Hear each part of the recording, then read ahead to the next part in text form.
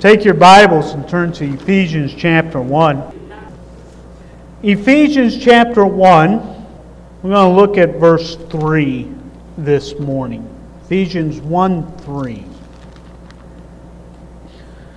Bible says, "Blessed be the God and Father of our Lord Jesus Christ, who hath blessed us with all spiritual blessings in heavenly places."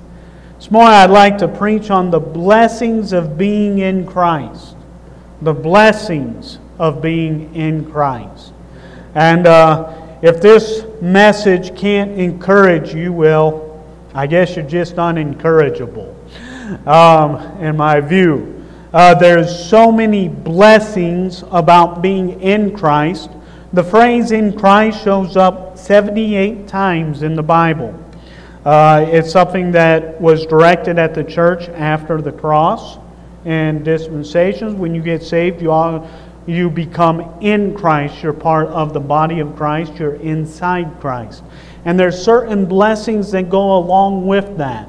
And those blessings, if we could learn to grab a hold of those blessings in life, it would make this life look, not so gloomy. You can go through things and still have a smile on your face. It gives the joy that passeth all understanding. Why? Because this life is just a passing. It's not something that is really supposed to grab a hold of us and control us. We're in Christ, and there's some great blessings in that. Let's go to the Lord in prayer before we get started. Lord, I pray that you'll wash me in your precious blood. I pray that you'll take and fill me with your Holy Spirit. I pray that this message will encourage those that are here and those that may hear it over the internet. I pray that they will take and just be encouraged from it and be joyous in your salvation and joyous in the fellowship that they have with you and the great many blessings that you've put in our lives when we got saved. And in Jesus' name I pray. Amen. To go with this, I'd like you to look at 1 Peter chapter 5. 1 Peter chapter 5 and verse 14. It says, "Greet ye one another with a kiss of charity." Now we're going to skip the first part of that and go to the second. Okay, if you're husband and wife, that's fine. But peace be with you all that are in Christ Jesus. Amen. So you're in Christ Jesus. It says, "Peace be with you all that are in Christ Jesus." Now there's blessings, but with those blessings should become a great, strong peace. And the Bible talks about peace a lot. It says, "Thou shalt keep them in perfect peace, whose mind is stayed upon thee, who trusteth in thee." Perfect peace, that you say, wow, that's perfect peace. The Bible talks about peace as being great peace. You have great peace. And peace that passeth all understanding. And this peace comes in Christ. Now, as the longer we live, we know that this world has its curveballs that causes peace to leave. But there should be a peace in your faith in Christ and your understanding about you being in Christ that should carry you through all the curveballs of this life. That underlying peace that's down rooted deep inside of you. And it may be turmoil on the surface.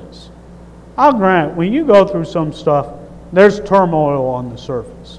But that peace should be down inside of you. There should be that peace.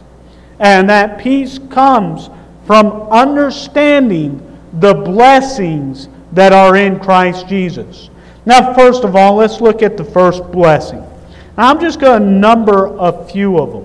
And there's many. We could be here all week long talking about the blessings in Christ Jesus. I want to just point out some of the main ones. First of all, in Romans chapter 8, verse 1. Let's look at Romans 8, verse 1. When we're in Christ Jesus, we know that we have no condemnation. And knowing that we have no condemnation, let me tell you, that's a blessing. And that ought to bring us some great peace. Look at Romans 8:1. There is therefore now no condemnation to them which are in Christ Jesus, who walk not after the flesh, but after the Spirit. For the law of the Spirit of life in Christ Jesus hath made me free from the law of sin and death. You know what? One of the greatest blessings of being in Christ is? I'm no longer condemned. Condemnation has no strength over me. I do not walk through life wondering if I'm condemned to hell, if I'm condemned to a life of death. I no longer am under the condemnation of sin. I'm free from that. That is a great blessing. You know why I got saved? Because I was scared of the condemnation of hell. I got saved at a young age, when I was 6 years old. But you know what drove me to desire to get saved? The fear of going to hell. That's condemnation. You know what some people have? They have a fear of condemnation. They have a fear of hell. And I'll tell you, if you're afraid you're going to go to hell, what kind of peace does that bring? I don't understand these Christians. They look at you and say, salvation is a free man. You got to live a good life. You got to always worried about if they're going to lose it. I don't understand why they would choose that when the Bible so clearly teaches it's a free gift and we get His righteousness. You sit there and argue with them. You know what they tell you? Those that really believe and are still trying to, they say, well, we no longer sin after we're saved. And the only thing I can figure is they have a very small view of what sin is. Very small view.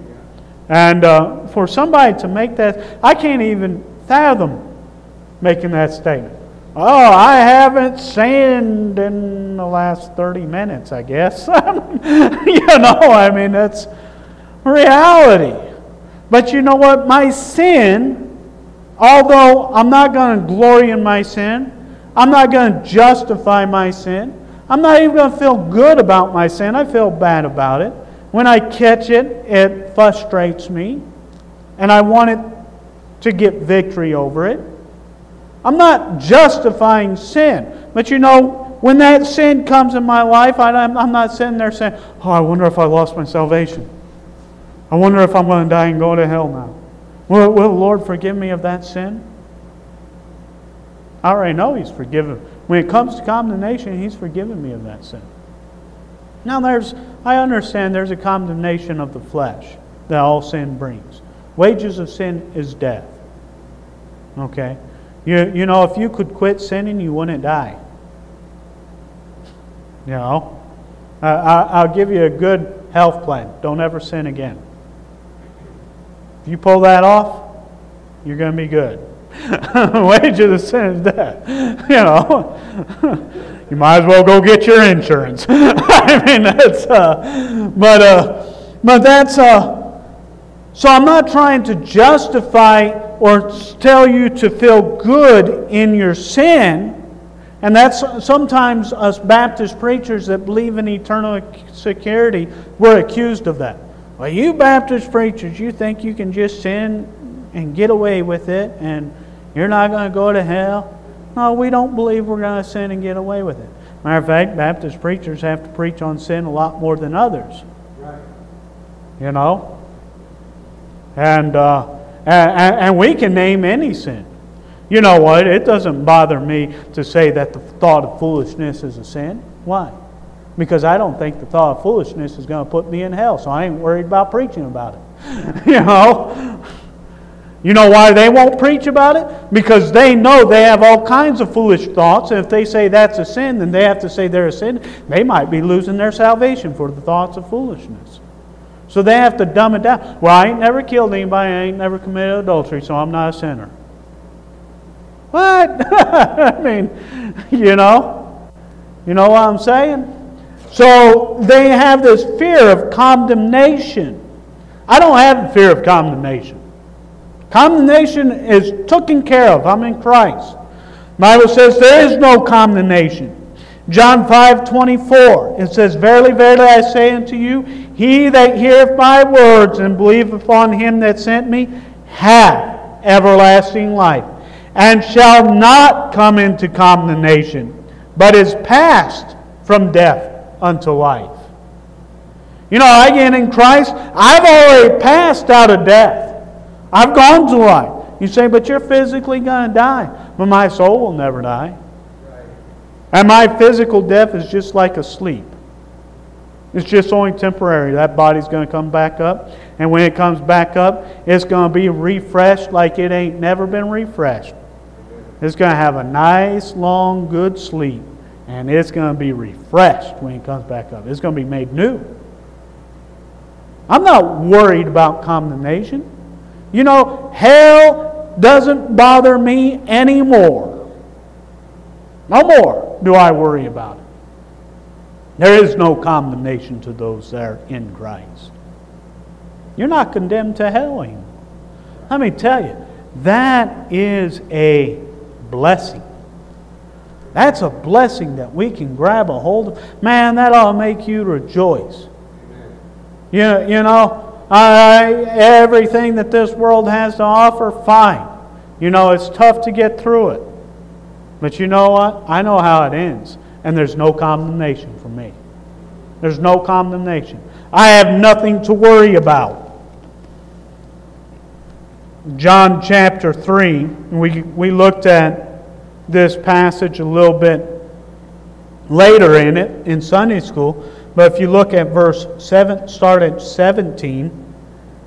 John chapter 3, verse 17 says, For God sent not His Son into the world to condemn the world, but that the world through Him might be saved. You know, Jesus Christ didn't come with the desire to send people to hell. Matter of fact, that's never been God's desires. It says He's not willing that any should perish. It says He takes no pleasure in the death of the wicked. It's never been His desire. It's never been His want. You know what Christ wants? He wants you to be in Him with no out condemnation. That's what He wants.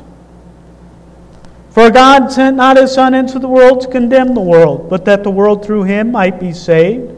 He that believeth on Him is not condemned, but he that believeth not is condemned already, because he hath not believed in the name of the only begotten Son of God. And this is the condemnation, that light is come into the world, and men love darkness rather than light, because their deeds are evil. For everyone that doeth evil hateth the light, neither cometh to the light, lest his deeds should be reproved.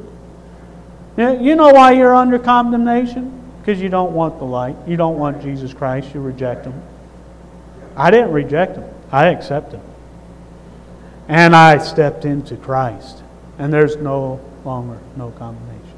You enjoy them pleasures of sin for a season? You think they're good enough to live in condemnation? You're going to reject Jesus Christ and the peace and the blessings of being in Him just to enjoy sin for a season? Every lost man's a fool when he rejects Jesus Christ. Why would you reject that? Why would you not want that? Why would you not want Jesus Christ and be free from condemnation? I don't get it. I don't get it. I don't think I ever will get it.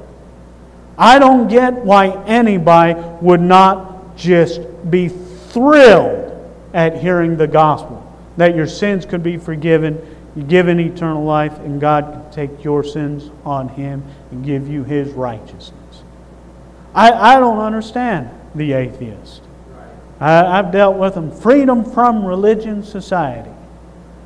I'll tell you, there ain't a worse amount of unhappy, gloomy folks I've ever met in my life. You know, they think that they've achieved the highest goal of humanity within themselves. That's like, I got arguing, they're philosophers. They thought they were dealing with some country bumpkin, which they were, but but they thought I didn't know anything. And he sits there and quotes Socrates to me. He sits there, one thing I know is that I know nothing. I looked at that guy and said, at least we agree on something. You know nothing. I know I'm going to heaven. I couldn't believe these guys. And I sit there and talk to them. I said, listen. I said, even if you're right, I'm better off than you are. He says, what do you mean? I said, because I have the joy and peace of knowing I'm going to heaven and serving Jesus Christ in righteousness, and you don't have that. You don't have that.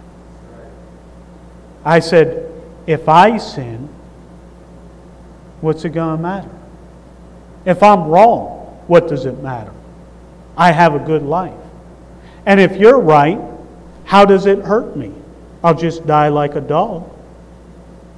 Anyway, but at least I had a good life of peace. What do you got? What are you trying to offer me? They have nothing to offer me that I want. They have nothing. What does an atheist have to offer me? The pleasures of sin? Let me tell you, I've had enough sin in my life, I know it doesn't bring peace. That pleasure of sin has a price tag that goes with it. And it's a price I'm not willing to pay. I'll tell you, the less sin I have in my life and the more I serve Jesus Christ, the more joyous my life is. More peaceful my life is. The more purposed my life is. I got something to live for. What do they got? They have nothing to offer me. There's nothing they can offer me that I want. You say, well, don't you wish you could take and do them sins? No. No, I don't. Even the ones that I fall into in moments of weakness, I wish I hadn't. I wish I hadn't. I like that boundary of not wanting to go after the sin. I like it. I like the fact that sin bothers me. I want to keep that. I watch the way sin just destroys a family, destroys a character, destroys lives. I've seen plenty of the destruction of sin. I don't want it. I don't want it. They love darkness rather than light because their deeds are evil. They're condemned. Why? Because they've rejected Jesus Christ. They don't want to be in Christ. Well, there's a blessing in Christ, and that is no condemnation. Look at Romans chapter 5. Romans chapter 5. And pick up verse 10. Romans chapter 5 and verse 10. It says, for if when we were enemies we were reconciled to God by the death of His Son, much more being reconciled we shall be saved by His life. And not only so, but we also joy in God through our Lord Jesus Christ, by whom we have now received the atonement. Wherefore, as by one man sin entered into the world, and death by sin, so death passed upon all men, for that all have sinned. For until the law, sin was in the world, but sin is not imputed where there is no law. Nevertheless, death reigned from Adam to Moses, even over them that had not sinned, after the similitude of Adam's transgression, who is the figure of him that was to come. But not as the offense, so also is the free gift. For if through the offense of one man be dead, much more the grace of God and the gift by grace, which is by one man, Jesus Christ, has abounded unto many. And not as it was by one that sinned, so is the gift for the judgment, was by one to condemnation, but the free gift is of many offenses unto justification. You know, every man's condemned. Say, I'm not condemned to hell. God wouldn't send me ahead. Every man's born in condemnation. You're born in condemnation. You're condemned to die. And if you don't have Jesus Christ, when you face God at the great white throne judgment, if you're not in Jesus Christ, if you love the pleasures of this sin, you will be condemned to hell. You say, do you like telling people that? No. What I do like telling people is there is no condemnation in Jesus Christ. There is no condemnation in Jesus Christ. Not condemned anymore. Kind of leads us to the next promise. Not only am I not condemned to Jesus Christ, the next blessing I find is that I have eternal life in Christ. So not only am I not condemned, but I also won't be dead like a dog. So I don't have to worry about hell, but I can enjoy life for eternity. Look at 2 Timothy chapter 1 and verse 1. It says, Paul, an apostle of Jesus Christ by the will of God, according to the promise of life which is in Christ Jesus. There's a promise of life in Christ Jesus. You say, what kind of life is that? That's eternal life.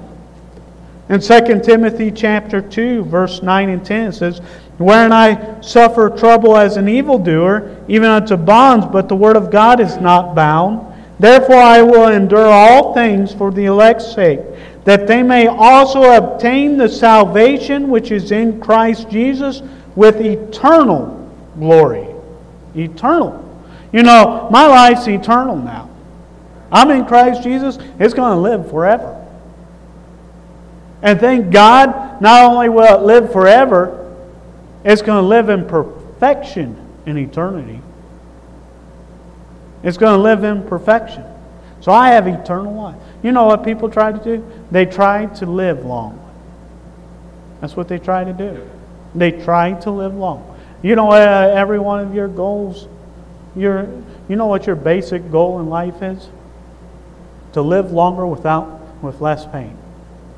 To live longer with less pain. That's what you want. You want to get everything out of life. And you want to live longer with less pain. You know, I wish I could take and live till I was 80 and run these mountains. I do. That's my goal. I want to keep my body in good enough shape where I can go out and run these mountains till I'm 80.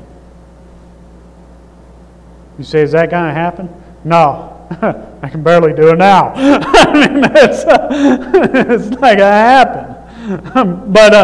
But guess what I do have? I know that someday I'm going to get a new body. Yeah. And my life will go on way past 80. Way past 80. It's going to go on into eternity. And I'm going to have more pleasures than running these mountains. Amen. More pleasure than that. And I enjoy it. I mean, I took him out in the wind and the snow yesterday. We went deer hunting yesterday in the snow. The snow is beautiful. I love hunting in the snow. I enjoy it. Wore him out. And I still got more spunk than he does. Now, he's getting old. He's going to hit his teenage years. I ain't going to be able to say that. But I can say it now. You're like, Dad. I mean, he killed his deer. Dad, I had a tag. I was like, let's try to get another one. I was just chopped liver to him. He was like, nope, we killed our deer. Let's go home. You know, that's it. He's ready. He's done. But, you know, I enjoy it. I enjoy getting out there. I enjoy going out and enjoying nature. You know? And the goal is keep yourself in good enough shape where you can enjoy life. Do the things that you enjoy. Don't you wish you could still go skiing? I went skiing a few times when I was younger. That's a lot of fun. I don't dare get on skis now. I don't dare, you know. Don't you wish you could go sledding? My kid says, why don't you ever go sledding? Because every bump I hit puts a pain in that back. I don't dare go sledding. Not on purpose, I ain't going to do that. huh, I may slip and go down on accident, but I ain't going to do it on purpose. Man, when we were kids, we'd go down them hills in Tennessee. There'd be a pathway. You'd be dodging them oak and maple trees. Sometimes we'd hit them jokers. We must have been doing 20 miles an hour. Splat! Against that tree, and we'd just get up and go do it again. Like, well, we were kids. I was telling he said, did y'all have sled routes? I said, yeah, we had one where we had to jump off the sled because at the bottom was a creek. So we'd jump off the sled, hit some tree or do something so we wouldn't go in the creek. And we had various sled routes that we would go down. But I remember we'd take a car hood, tie it to a four-wheeler, pile up on it. You know how stupid that is? Man, you get hit with that car hood, that's going to take your head off. We just figured we'd fall behind it. Man, we did some crazy things. But did you know we did that? Sometimes I say stuff and she's like, I didn't hear that one.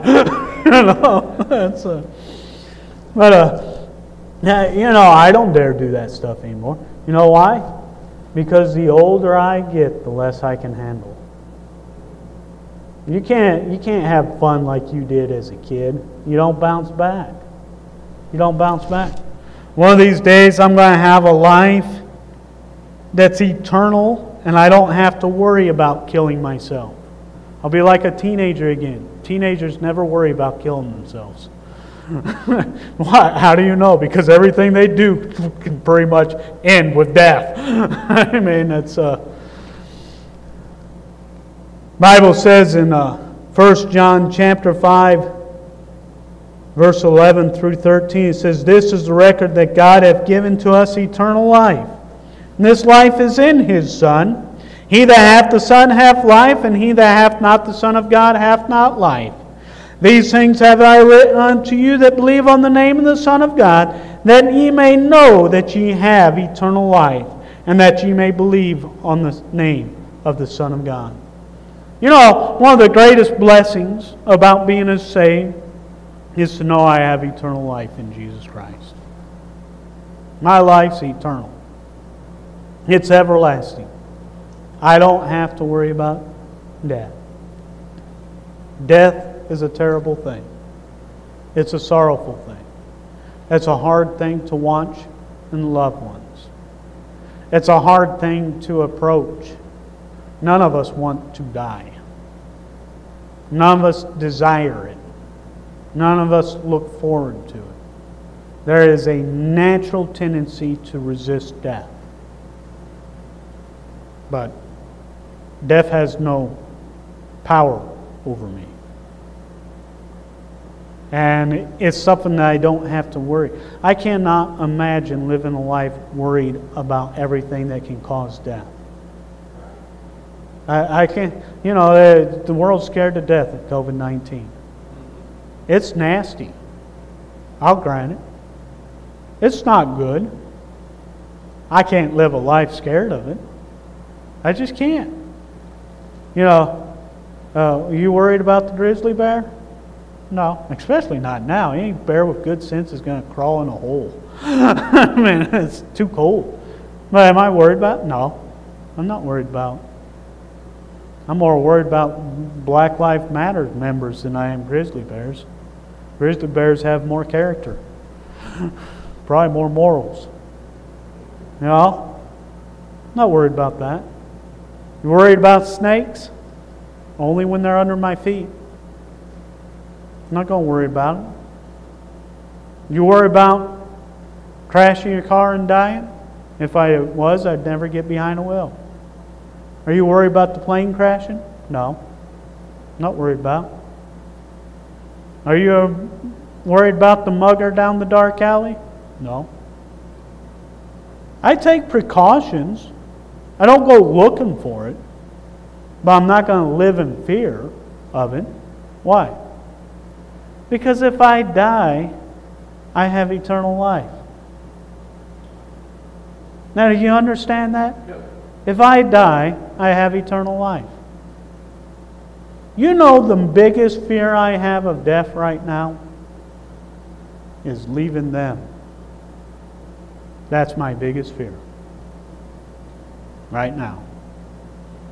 But even with that, I know the God that took care of me can take care of them. Amen. Amen. You can't fear death. Don't live in a life of fear. The Bible says in John chapter 10, and this is a great comfort. John chapter 10, verse 27. It says, "My sheep hear my voice, and I know them, and they follow me. And I give unto them eternal life, and they shall never perish. Neither shall any man pluck them out of my hand. My Father which gave them me is greater than all, and no man is able to pluck them out of my Father's hand." You know, I'm in the hands of the Lord Jesus Christ. And in God the Father's hands. I am the most protected man that there can be. I couldn't get a better protection. You know, in a war zone, I couldn't find a better protection. I can't find a better protection out on these mountains, out on these roads. No matter what country I'm in the Father's hands, and I'm in the Son's hands. You know, what better place could you be? The place of security. I'm secure. I have the best security there is. I mean, what do I have to worry about? I'm not condoning going out, living like a fool, saying death won't happen. The Bible says, "Thou shalt not tempt the Lord thy God." Amen? If Jesus Christ won't cast Himself off a pinnacle on the temple, why do you think you should? All right? So I'm not telling you to go looking for trouble or looking for pain. You might find it if you go look. Actually, if you go looking for it, you will find it. I mean, you go looking for something, you find it. Use your God-given common sense. But you don't have to live in fear of death. You're secure. You're secure. That's a great blessing. That's a great comfort. Don't you know that's a great comfort? That's a great blessing. I have eternal security. I don't know why somebody would reject eternal security. I mean, what do these guys think that it means when it says that you have eternal life or everlasting life? How do they interpret them two words? You know, that's what settled me on eternal security when I was a kid. It was John 3:16. "For God so loved the world that He gave His only begotten Son. Whosoever believeth in Him should not perish, but have everlasting life." You know what dawned on me as a kid? I was like, well, it says everlasting. That means it never ends. And it was settled. You know, I wish everybody could get eternal security that easy. You know, sometimes we all think like a child. You know, I haven't worried about my salvation since. I haven't worried about my salvation since I was 6 years old. Never bothered me a bit. Why? Because I'm secure. And I know I'm trusting in Him and not myself. Eternal security. It's a great blessing. We have the promise of eternal life. Next thing I see is also a great blessing is we have a new start in Christ. We have a place of a new start. In 2 Corinthians 5:17 it says, "Therefore, if any man be in Christ, he is a new creature. Old things are passed away. Behold, all things are become new." Have you ever looked at your life and say, you know what? That's a mess. That is just an absolute mess. And want to restart? Guess what? With Christ you can restart. There's a restart in Christ. You know, every time you get down on your knees and you say, "Lord, wash it clean," it's a restart. It's a restart. Don't you want a restart? You know, I see people going through and their conscience has beat them up about their past. And they live in the past and they cannot forgive themselves of the past and they can't let go of their past and the problems of the past. And if you dwell on the problems of the past, it will wear you out. It'll put you in sorrow. Because there's plenty of mistakes you've made in your past. And I don't care who I'm talking to. Every one of us has those. Where was my mistakes in the past? You can find all kinds. You can find regrets in your past. I mean, those are easy to find. But in Christ, we're a new creature. Old things are passed away. Say, what about that sin last week? That sin was last week. Put it under the blood, start new. What about the life before I got saved?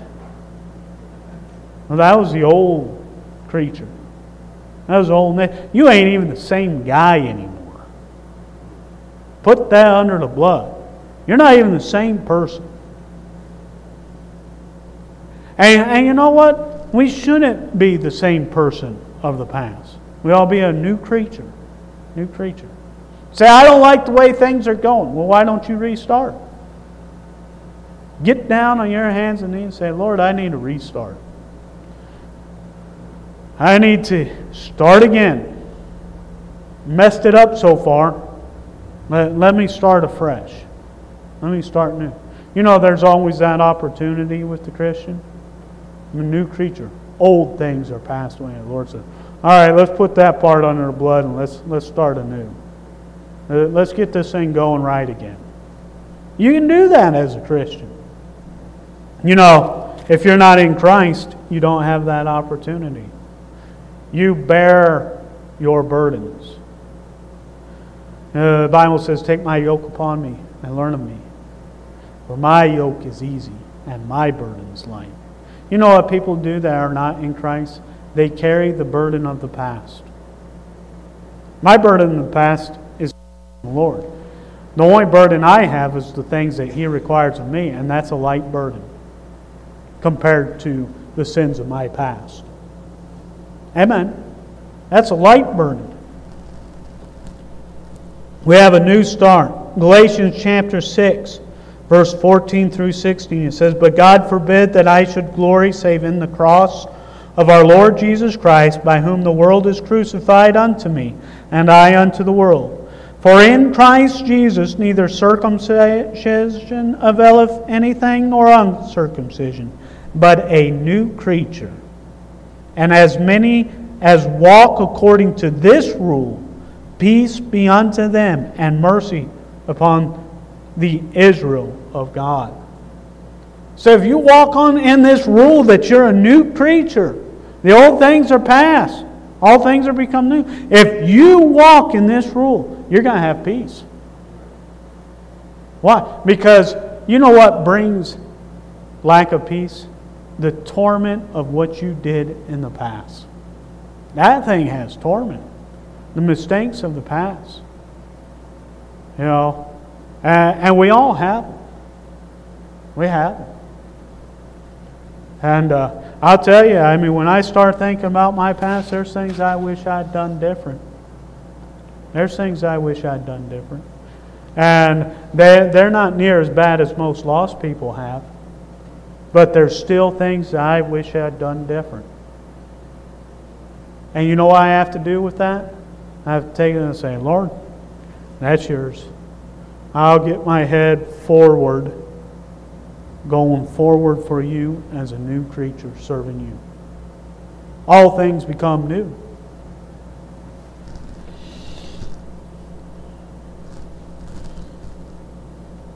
Number 4 is the great spiritual blessings that we have in Christ.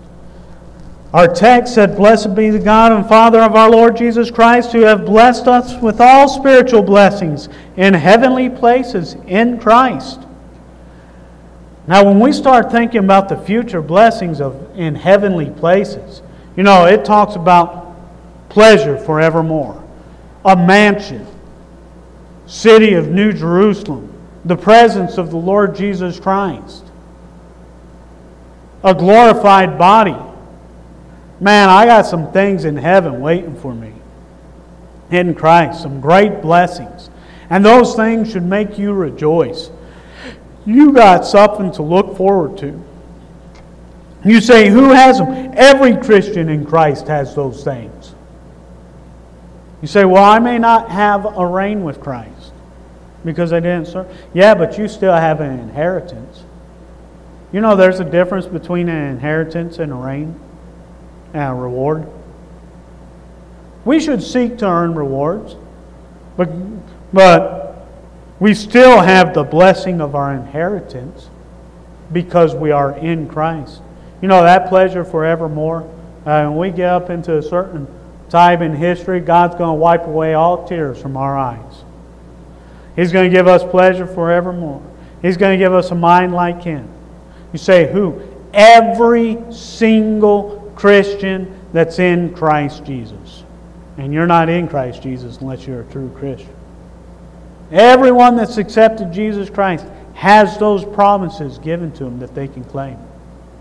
Say, I really messed up my life. All right, well, God will fix it in heaven. Amen? That's a blessing. That's a great blessing. We have blessings that is beyond our imagination in heavenly places. In Ephesians chapter 2, verse 6 and 7, it says, He hath raised us up together and made us sit together in heavenly places in Christ Jesus, that in the ages to come He might show the exceeding riches of His grace in His kindness toward us through Christ Jesus. His exceeding riches in the ages to come. You know, we haven't even seen the tip of the iceberg yet. Can you imagine that? You know, I would not rather have any other life than the Christian life serving Jesus Christ and in love with Him on this earth. But it ain't even touching the iceberg of what He has planned in store for me. You know, what's coming is so much better than anything I can imagine on this earth.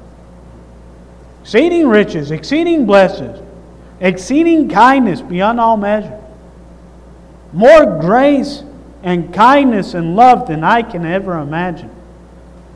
You know, I'm looking forward to marrying my fiancée. She's a lovely woman. She is one of the kindest women I've ever met.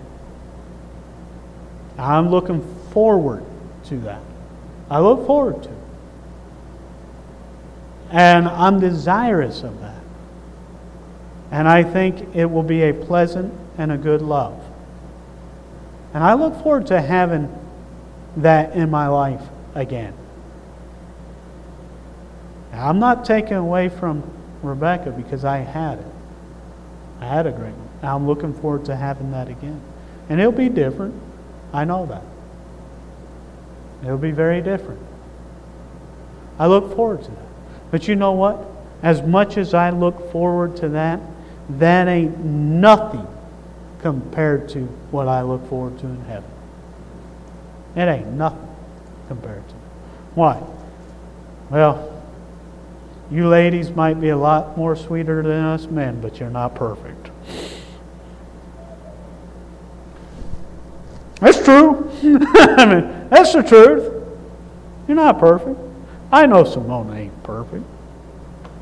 I know we'll have our disagreements. I know we'll have our trouble and stuff. But I still look forward to it. Amen? I still look forward to that. Boy, when I get to heaven though, with Jesus Christ, it's going to be far beyond any marriage relationship you can imagine on this earth. Far past that. And you say, what is marriage? It's an imagined relationship. Amen. And it's what you make out of it when you hit the reality of it. Marriage is a wonderful thing. And you should always make it a wonderful thing. One of these days I'm going to be married to Christ. I'm going to have a pure love that has no flaws. And that love will be beyond all measure. Which brings me to the last part of my message. The blessings in Christ is a love in Christ. Is a true love, a pure love, a love that goes beyond all measure, a love that is unimaginable for us. Our love on this earth is somewhat selfish. Amen. All marriage has two selfish parties trying to get what they can out of the marriage. That's a reality. No husband is completely unselfish. And no wife is completely unselfish. Because you don't know how to be. It's not in your nature to be completely unselfish. Now, the more unselfish we are, the more pleasant the marriage becomes. Amen? But, let's look at the reality of it. Most problems in a marriage is due to selfishness on both parts. Okay? That is a reality. And the more unselfish love you give, the more pleasant your marriage is. When I get to heaven, I'm going to have a marriage that's completely unselfish. Completely unselfish. And I already have a love in Christ. His love is unselfish. It's an unselfish love. The Bible says in Romans chapter 8, verse 35, "Who shall separate us from the love of Christ? Shall tribulation or distress or persecution or famine or nakedness or peril or sword? As it is written, for thy sake we are killed all the day long. We are accounted as sheep for the slaughter. Nay, in all these things we are more than conquerors through him that loved us. For I am persuaded that neither death nor life nor angels nor principalities nor powers, things present nor things to come, nor height nor depth, nor any other creature shall be able to separate us from the love of God, which is in Christ Jesus our Lord." That's a great love. That's a great love. And every one of us all look forward to having that love. The Bible says, "But whoso keepeth his word, in him verily is the love of God perfected. Hereby know we that we are in him. He that saith he abideth in him ought himself also to walk as he walked." You know, he has shown us a perfect love. And to make that union in Christ more pleasant on this earth, we ought to learn to love him the way he's loved us. That's a good principle to have in a marriage. The more you put into it, the more you'll get out of it. Amen? And that's something we have to look forward to. Now let me ask you, do you have these blessings that are in Christ? Do you have the peace of no condemnation? Do you have the security of eternal security? Do you have the desire to look forward to eternal blessings in heavenly places? Do you have the satisfaction of a pure love? Do you have the joy that comes with having a new start? You know, when you think about these things, these blessings that we have in Christ Jesus, it should make us look at it and say, you know what? This life, it doesn't matter what it brings on. I got peace in Christ Jesus. I got peace. It doesn't matter what the election results are. I have peace in Christ Jesus. It doesn't matter how this earthly marriage turns out. I got peace in Christ Jesus. It doesn't matter what my kids do or don't do. I got peace in Christ Jesus. It doesn't matter what the boss does. I have peace in Christ Jesus. It doesn't matter how the body falls apart. I got peace in Christ Jesus. Peace that passeth all understanding. Do you have that? Do you take satisfaction in that? Do you take and cling on to that? And I can name many more blessings of being in Christ Jesus. Being justified, being sanctified, being our redemption in Christ Jesus. The provisions that are in Christ Jesus. The knowing that He'll take care of us. When you have that in Christ Jesus. Being in His hand, being in His control. Being in His watchful eye. Being in His presence. Never being alone. All those are benefits of being in Christ Jesus. But we all take and meditate on these things and always have them in the back of our mind as we go through life, saying, I'm in Christ Jesus. I'm in Him. And I have all those blessings, those rich blessings that go along with that. And that ought to be part of our life. All right, let's have a song of invitation.